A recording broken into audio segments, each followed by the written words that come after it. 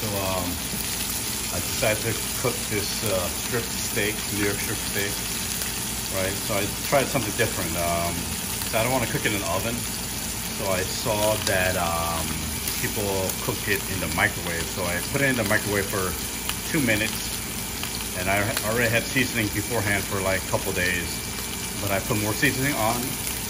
So I'm just gonna cook it probably, I kind of like it medium. Usually it takes me at least 8 to 10 minutes, and then I have to also put it in the oven for like a couple minutes. But this time I think I'm just gonna try 4 minutes and 3 minutes, maybe about 7 to 8 minutes. And then we'll see how this turns out. So this is just the beginning stages. And then I'll pause here, and then I'm just gonna re-edit later. Okay, so I just did my first flip. All right, it's looking good. All right. Not bad, not bad. That was at around 3 minutes. I don't know how it's gonna taste, but I don't know, it's looking good so far. I like kind of crunchy on the edges. Let's see. Check it out. Yeah, so this is my final outcome. I had to cook it a little bit more because it was like medium rare. So what I do is I cooked it for like 30 seconds. So I just flipped it real fast on the skillet. Yeah, so yeah, let's get it. Yeah, sorry about the mess, but let's try it out. See how it is. Okay. Right. Look at that. Nice. Perfect. Mmm. Mmm.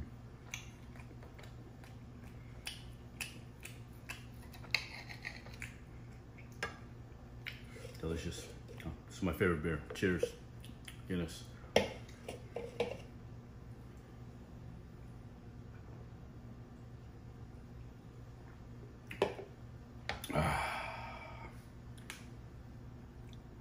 Nice.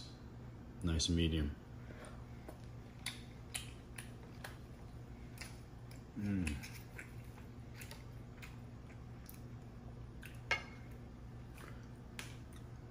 Look at that. Perfect. Right. Mmm.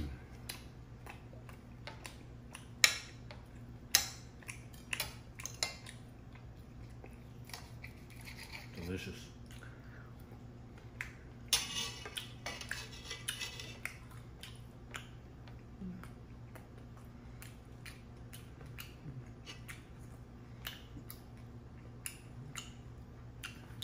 Just no Peter Luger's, but you know.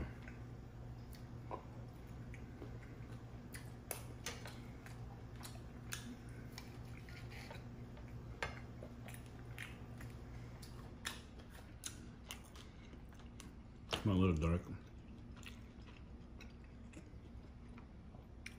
Oops, it's juicy.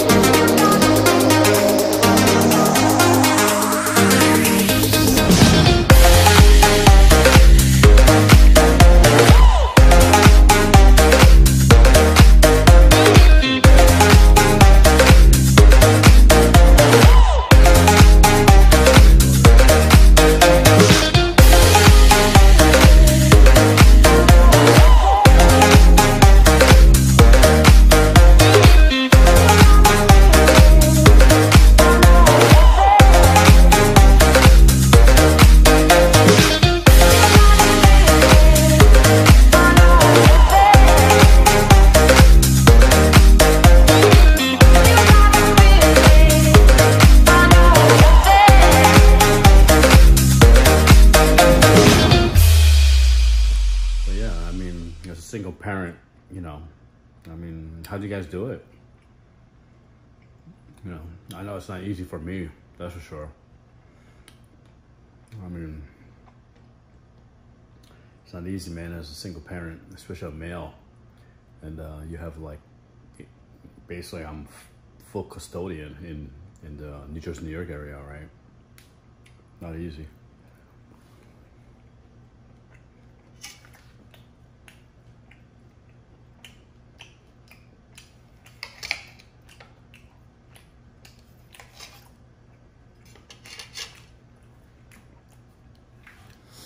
Yeah, not easy. I mean, I don't know, like 2.5, whatever years ago, I never thought I would be divorced, but I had no idea that she was not satisfied with the relationship.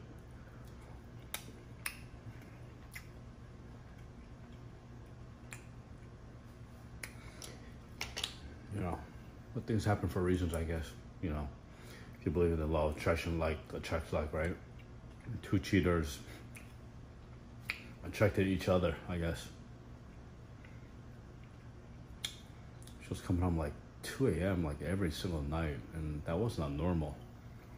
2 a.m., 1 a.m., 3 a.m. I was taking care of her sick mom. While my kids were little, I was running business, picking up them at school. It was crazy back then. It was absolutely crazy. And I had no idea she was cheating on me or whatever, but later on I found out.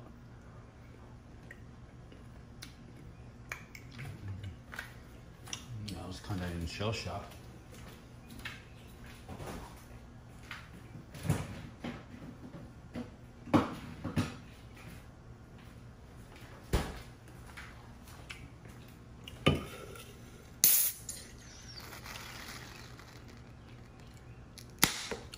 I don't know, maybe it was for the best.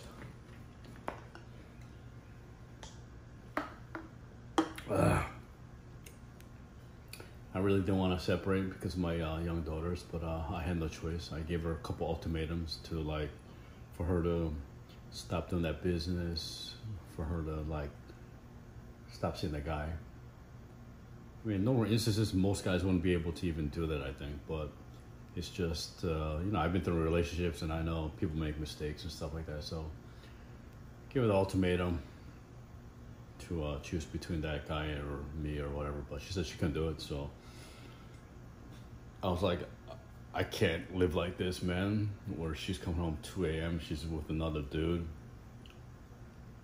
I'm taking care of her sick mom, and I mean, she was sick. I mean, she was hysterically sick, her mom. Her mom needed to be in the hospital. But I was like taking her at the house with my 3 young daughters. My kids were super young back then. I mean, my twins were like only like, geez, like 3 years old or 4. And my eldest daughter was like maybe 7 or 8.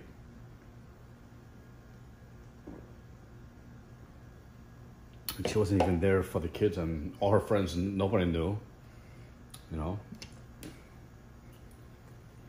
I was like taking care of my mom, feeding her dinner, even though I knew my ex-wife would cheat on me without a dude. I was still taking care of mom, you know, because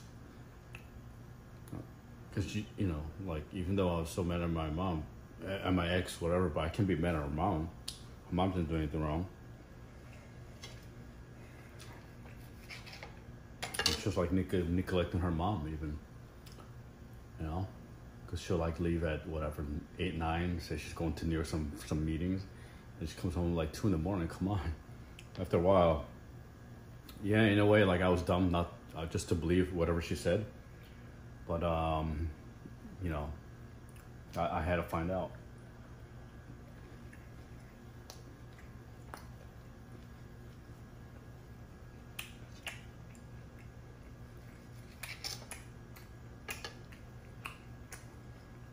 Oh. So juicy. Oh yeah.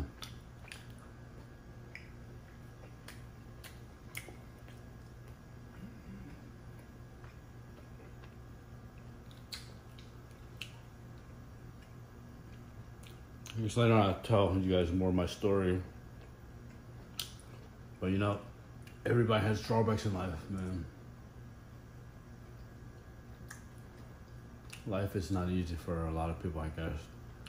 My life used to be a bowl of cherries, man. Seriously. I used to go off like 5 days a week for like maybe 3 years. You know, yeah, expensive restaurants, drive nice cars or whatever. And then all of a sudden your life just crashes in, man. And it hits you like a tornado.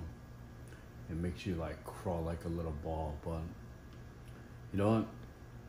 You know, life is about experiencing difficulties in your life. And you know, if you guys are struggling, you know, you got to realize that life is never at a standstill. Never, ever. If you study like metaphysics or law of attraction or whatnot, you have to realize if you think your life is neutral, then I'm just warning you right now that you better really think about your life, your situation, your relationships with your loved one.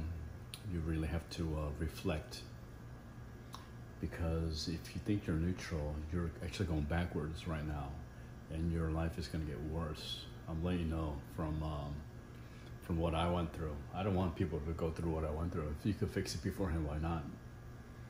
But sometimes, you know, you just gotta dish it out, right? You gotta do your grit. You gotta do your grind. And that's what I had to do, man. I really never thought I was getting divorced. I never thought my ex-wife was gonna cheat on my ass. And you know, I mean, she treated me good. That's what kind of like surprised me, right? She treated me good, but at the same time, she was like doing me dirty, right? Because she was really good at acting, and her personality is like beyond personality. So I just don't know. So I'm taking care of my 3 daughters. It's been a struggle. I mean, I know I could be a better father, a single dad, but I have to concentrate a lot on like develop myself, on my mindset, and on the internet stuff. So my daughters, I think they feel like they're like kind of like a little bit neglected in a way. But financially, I'm not like making like $20,000, $15,000 a month like I used to. I mean, I dropped down to like severe, like in American status, like poor, I guess, like shit, like $2,000 a month. I mean, shit, I used to live on like $15,000, $20,000 a month income.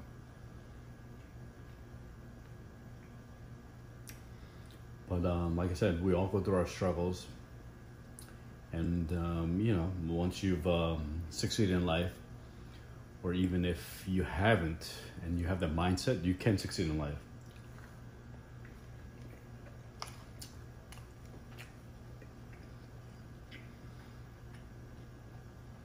But I tell you, once you have the freedom of not working for anybody, I'm working for somebody now because I have no choice. But for like 30 years, I haven't. So I know eventually I have to figure out how am I gonna get myself to shift myself to get back to making enough money where I could support my 3 daughters, live in the you know, nice pad like I used to, drive the car that I used to, my lifestyle, golf. But I realized it's all about mindset. You know, you could create whatever the fuck you want in this life, right? But a lot of people, you're not told. You're told to be a slave to society, to your boss. You know, it's called the red pencil syndrome. I'll go over it one day. I learned from my coach. A lot of people, they don't even understand your program.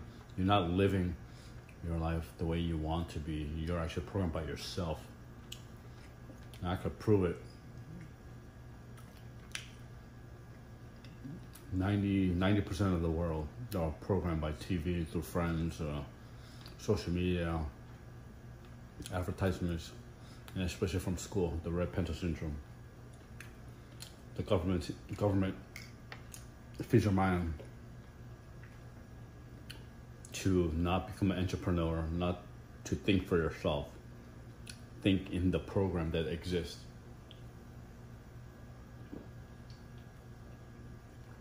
I totally hate that shit. But some of my friends, I talk to them and they're like totally whipped into that shit. They're like total slaves and they don't even know it. And they think I'm crazy for believing in that stuff. While they're working behind a cubicle. And I already see probably about 40% of them, they're gonna get divorced. They don't even know why. But they don't listen. They think they're like Mr. Know-it-all and shit. But, you know, they think because this dude went through a divorce, I don't need to listen to him because he went through a divorce. But on the other hand, they should be listening to me so they could prevent themselves from getting a divorce or whatnot. But, you know, it is what it is. Like, they think they're always right. They're always talking about themselves. They think they're just so ego-based. It's not even funny. But watch, half of them in the next 10, whatever, 20 years, I don't want them to be, but they're going to end up getting divorced. Because they're like Mr. Know-it-alls. Right? That's a problem these days. Everybody thinks like they're the shit. And the fun thing is, they might have used to listen to me when I was like driving my Shells 550, my 7 Series, living the life, you know. But all of a sudden, this guy that we used to know, he failed, he got divorced, and he's not rich anymore, right? So they think, okay, this guy has no credibility or no knowledge anymore. But the funny thing is, once you are successful, and you have that mindset, it's like in sports or taekwondo or martial arts or any game, golf, you get back to your same level because you're always there. Just sometimes the universe corrects your path. And I realized that maybe, not maybe, I know the universe forced me into this zone so I could help other people. You know, change their mindset. If they have any problems, I could really help them out. Maneuver through the maze of obstacles and your weaknesses. Because the most weaknesses people is the way you think about life, the way you think about yourself, your thoughts. Your thoughts are things. But people that don't understand that your thoughts are really fucking things, right? And I'm telling you right now, if you're living the life the way you are, right, I want you to reflect 15 minutes in silence. And think about what thoughts have you had in the past? And as you reflect and observe yourself and your thoughts, you're going to realize, oh shit, my life is this way because I've been thinking this way. I've been feeling this way, all right? That is your beliefs, your emotions and your beliefs. So once you realize this, and you take accountability, which most people do not take accountability, that's the other problem. Once you take accountability and you're an observer and you know what's going on and why your life is so sucky the way it is, then you start to realize, oh shit, I put myself in this way because of my thoughts and my beliefs and the words, right, and my habits. If I could change the way I think, if I could then change the way I believe, and I change a couple small habits, and I think about more of success and the things that I want, right? Because there's a natural law in this world, is whatever you focus on grows. But 95% of the world focus on negativity, so they go backwards, right? But that's all because of the red pencil syndrome that I learned. It's very simple. We're all programmed already, but you don't even know it. So once you learn these basic principles about the law and how life works, and you take accountability, why is it so important that you take accountability? Because to take accountability, you realize, oh shit, I could really change my outcome because I put myself in this outcome the way I think and shit, right? So what I'm saying is, yeah, take accountability, man. Be a man, be a woman, whatever, right? Just realize that your thoughts and your actions and your beliefs put you in this situation. But once you take accountability, guess what? Once you made that decision, then you know you could change yourself. You could change your future, right? by thinking differently, speaking differently, imagining differently, having different beliefs, and having the actions now that are different. A lot of people that bullshit, Grant Cardone, whatever crap. I used to listen to that shit, get all hyped up. So all hyped up bullshit, 10x your shit, right? Get pumped up. But if you 10x your shit and you don't even know what the fuck you're thinking, right? And you're on the wrong road, you don't even know what you want to do, you're doing the same shit over and over again with the same beliefs, you're falling back even worse, man. So fuck that 10x bullshit. That's what sells. You know, he knows that sells that shit. But I bought all the CDs, all that bullshit. That shit don't work for nothing, man.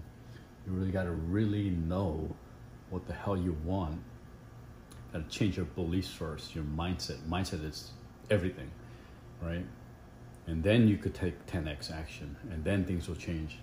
But if you don't change your beliefs and you're just going out there just to grind and work hard, that's full of shit. You don't need to work hard. Anyway, peace. Oh, well.